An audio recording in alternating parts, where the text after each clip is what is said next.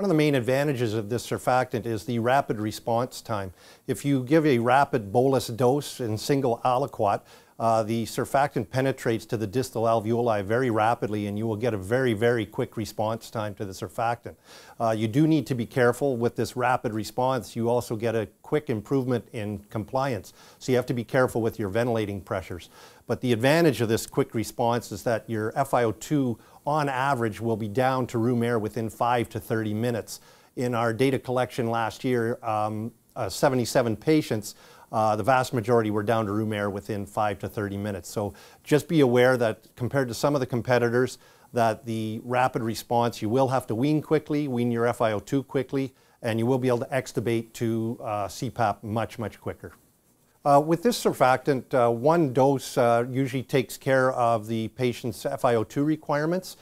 We've used data collection over the last 2 years ago, over 13 months. We did 77 patients.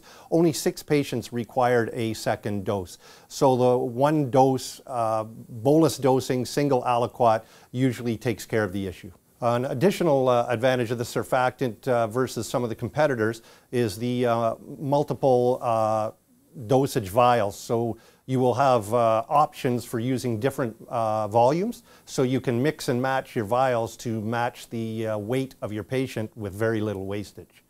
Over time, that will amount to considerable savings. An advantage of this surfactant over some of the competitors is the long shelf life. So if frozen, that is to say at minus 10 degrees Celsius, this can be kept in storage for up to 3 years. If you have to take it out and then end up not using it because the baby's recovered, that you can put it back into storage up to 2 times.